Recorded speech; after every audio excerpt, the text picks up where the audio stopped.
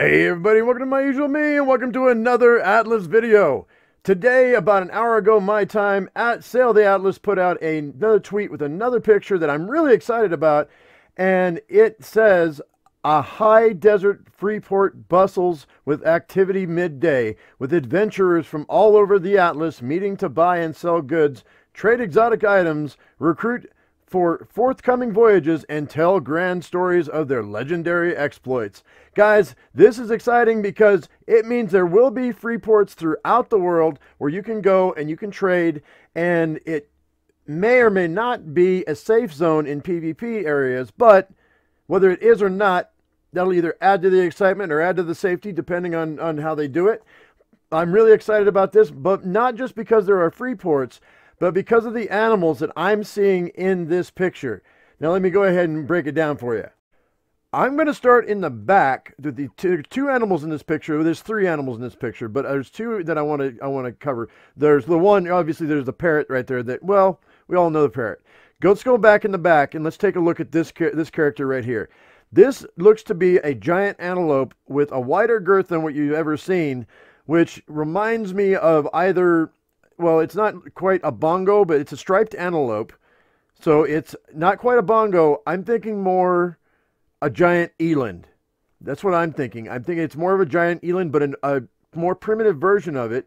And I think that this is what the devs are going for. I think they're going for not the animals that you would see at the zoo today, but things that you might see several centuries ago in history books where there were creatures of legend, creatures of yore, things that were in the history books that explorers said that they were heard to be rumored and they were looking for. These creatures are going to be in this game. So be really excited because you're going to see a lot of cryptids, I think.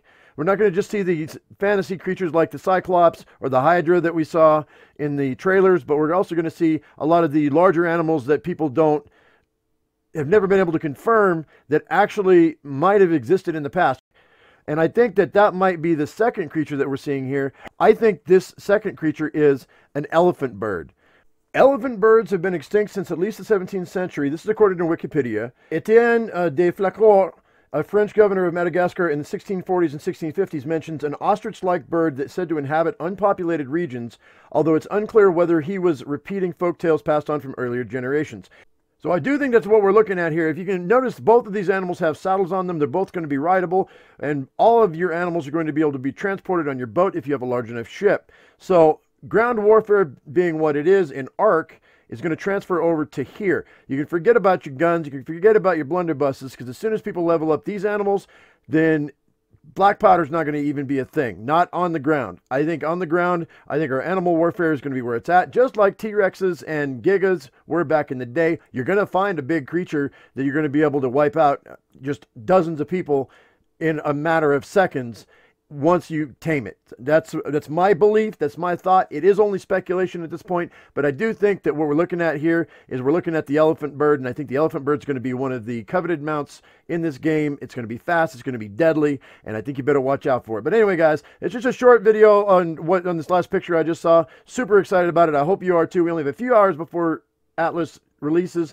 I'm going to be going live and taking a first look at this game for at least a couple hours on YouTube. Then I'm switching over to Twitch, and I'm probably going to do a really long stream because I want to dive deep into this game, and we need to get a lot of content out to you guys. So anyway, guys, if you liked the video, give it a thumbs up. If you haven't subscribed, please do. As I always say, I am my usual me. You be your usual you, and we'll see you tonight on Atlas.